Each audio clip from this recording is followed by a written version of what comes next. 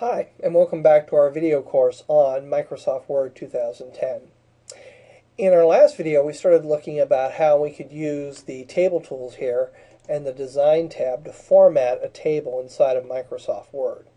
And we're going to continue that in this video. I'm going to go ahead and change a few things right now, though. I'm going to go ahead and modify the background of this first row. I want to make the background darker, and I want to make the fonts that are in this row lighter or white. So I'm going to go ahead and highlight those, and I'm going to right-click. Now, we're used to seeing the normal right-click menu, but if you haven't used a recent version of Microsoft Word, this little formatting menu may come as a surprise to you. And this is in addition to this shortcut menu that gives you the most frequently used formatting commands. For example, I can change the font from here, or I can adjust the size, either by clicking the drop-down arrow or by using my grow and shrink buttons. I'm going to go ahead and make these a little bit larger, just like that. I can also change the font color here, apply centering, or make things bold and italic. And I want to go ahead and change the font color here to white. Since I'm in a table, I also have my shading, border, and border options, and there's also a shortcut to the format painter there. So I'm going to click the drop down for shading, and I'm going to select not that color because that's going to be a bit too different. I'll select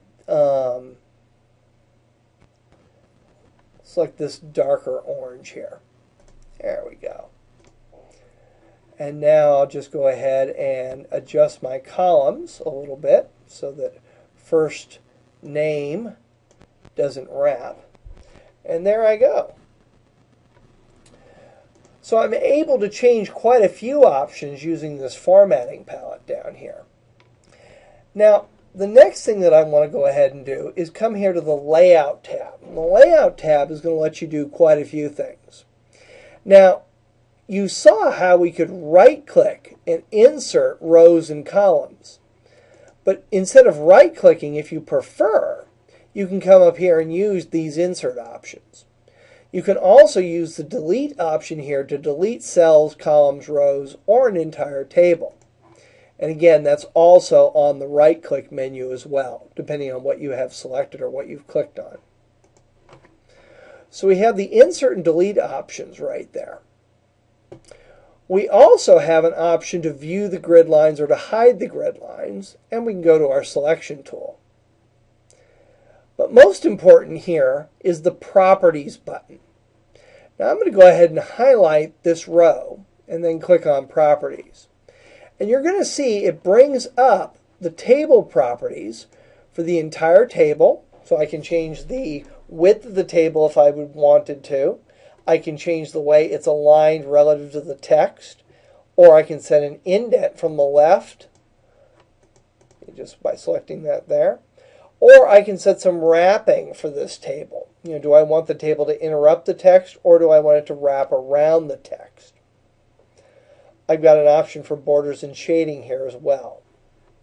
Now if I come to the Row tab, I can specify the height as either a certain amount at least, meaning it'll get bigger, or exactly, meaning that it will be exactly that tall no matter what the content does. I can choose to allow rows to break across pages.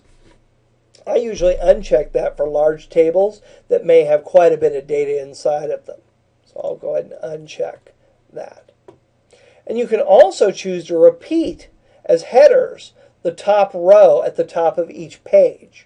And again, if this is a multi-page table, that will be very helpful for you. As far as columns go, you can set the preferred column width also. This is the way that you would make several columns the same width.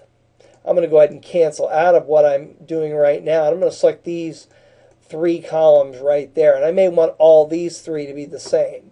So I'm going to click on Properties and click on Column.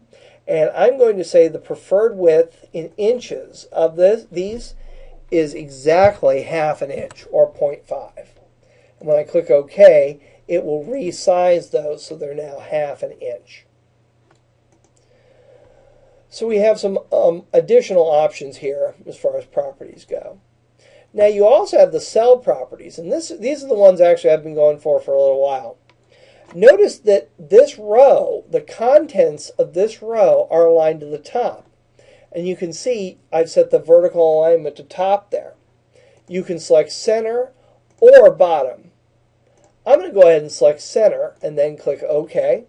And now you're going to see the way your header looks. Much better than having them bumped up all the way to the top there. Now, some of these options that are inside of properties, you can get to from outside of that dialog box. For example, I can change the alignment of the cells from right here, as well as determine the text direction of the cells. Let me go ahead and highlight those three and click on text direction, and you'll see what that does. I can click it again and it flips it. Click it again and it brings it on back there. So maybe I want to highlight all those and have it look like that. And then I can drag my row on up, and you can see the way that's going to look. And actually I don't like that very much, so I'm going to go ahead and return it back to normal there. And I can also set the margins of my cell.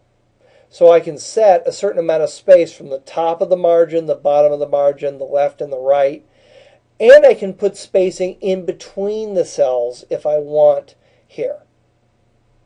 Finally, I have an option to automatically resize to fit contents from right here. And a lot of people uncheck that because as you're typing, Word will dynamically begin to adjust your column widths for you. So a lot of people don't like that and they uncheck that option. I actually don't mind it, so I'm going to go ahead and leave it on. And when I click OK, you'll see the result. And I actually need to make this just a little bit wider so that last name can fit in there. There I go. So those are some additional properties that you can work with inside of your tables inside of Microsoft Word.